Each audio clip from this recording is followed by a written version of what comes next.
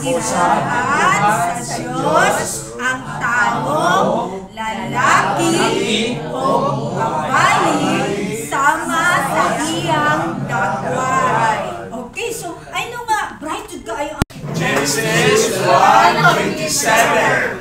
Busa gibuhat sa Diyos ang tao, lalaki o babae, sama sa iyang dagway. Very good mga lalaki, mga babae na to. Okay, word. Genesis 1:27.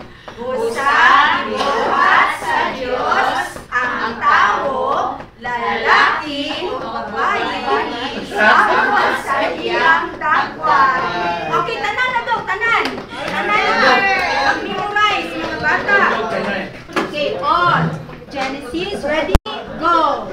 Genesis 1:27. Busa gibuhat sa Diyos ang tao, lalaki o babae, Sama sa iyang dagway.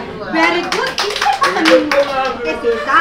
O si Batang Alan to mag-memorize. Bilang dito Batang Alan din. Sa tabangan. Alam ka ng Alan.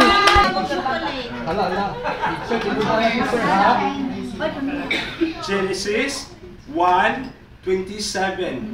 Busa buhat sa Diyos ang tao, lalaki o babae, sama sa dagway.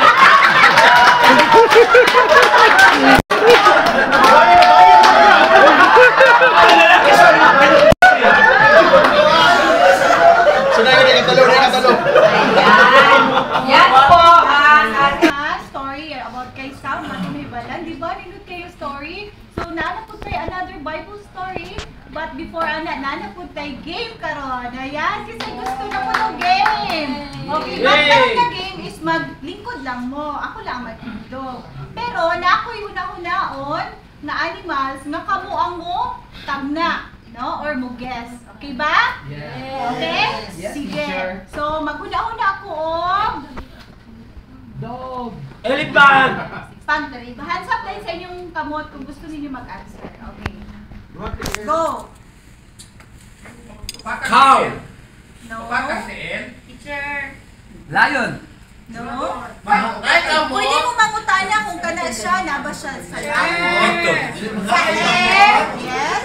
Sa dagat, teacher. Yes. Pwede sa dagat? Siya, teacher. Yes. Na siya ilong. Yes. Yes, very good.